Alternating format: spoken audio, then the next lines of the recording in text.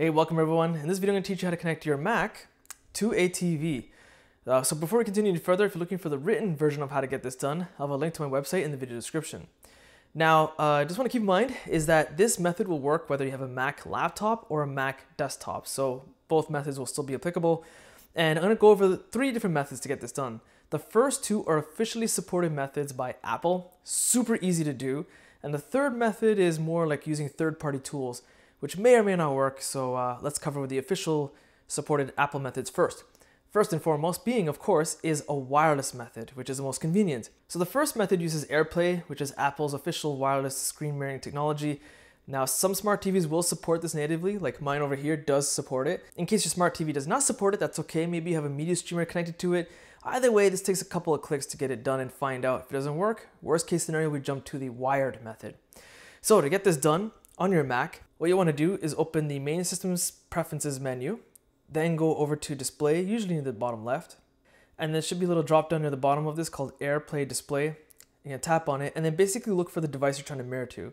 In my case, it's basement TV. And as you can see, no wires attached. I'm now mirroring everything. If I were to move it across over here, I don't know how much you can see the Mac because it's pretty small, but yeah, as you can see, yeah, kind of can make out that I am moving the screen around. And the latency is not that bad. It's actually incredibly smooth, surprisingly.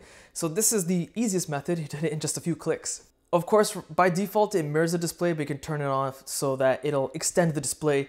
So for example, using it as like a multi-monitor setup. So let's see if we can bring that in there. As you can see, my TV is the second display and my MacBook Pro is the first display. So that's that. Now we're gonna do the same thing using a wired method. So the next method is a wired method. So in my example, I have an issue. I need to use an adapter because my TV only has HDMI ports. My MacBook Pro only has USB-C ports. So regular HDMI wire will not work. In my example, what I need to buy is an HDMI to USB-C wire adapter. Those are pretty cheap, easy to find on the internet. You can just Google search for it or whatever. But in other cases, my personal preference is to buy a multi-adapter. A multi-adapter in this example, which I'll zoom into so it's easier for you to see, has USB-C as the main port here. Okay, this is going to connect to my MacBook Pro. And then surrounding the rest of my multi-adapter, I have a port for HDMI, which will work for this TV. I have VGA for ancient computer monitors, DisplayPort for more modern computer monitors, Ethernet, which is internet, and then of course another USB-C adapter, and then regular USB-A fitting.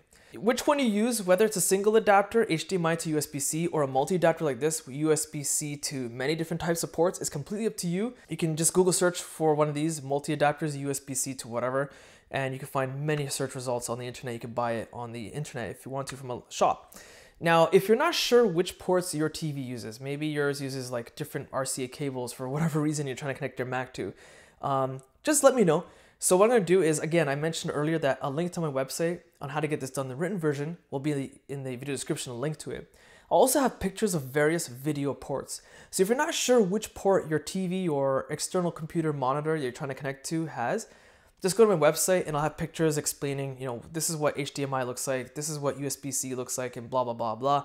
And I can always update it later on. If there's a new type of port available, put it in the comment section and I'll update my website with new pictures as well. So this example, super easy. What I want to do is I have a regular HDMI wire, okay? I'm going to plug it into my TV. Then I'm going to take that HDMI wire and plug it into my multi-adapter. And the last thing to do is to connect this multi-adapter with the USB-C fitting into my Mac. And I should get a prompt that there's a new input to select. As I struggle on camera, I'm not going to fast forward it. I'm just going to let you see it live. And there you have it. I have a wired connection, super easy. Again, same thing. I can move the displays around. It's being mirrored right now, but I can turn off mirroring and I can kind of have this extended display, so multiple displays. So this is display 1, this is display 2, exactly like it showed in the wireless method. So that's pretty much the two official methods on how to do it from Apple. Okay, so the last method is not officially supported by Apple because there's multiple ways to get it done using third-party options. There are usually like multiple tools you can get to mirror your screen of a Mac to a TV, usually through a wireless method.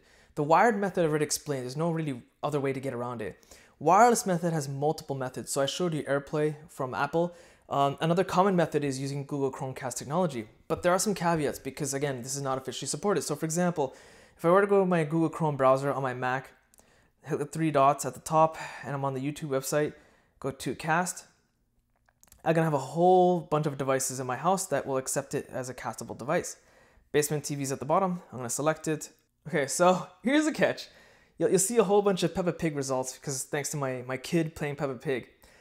But what's happening is that you'll notice on the Mac, there's my YouTube channel, but here's a whole bunch of Peppa Pig results from my kid watching it on the smart app from the TV itself.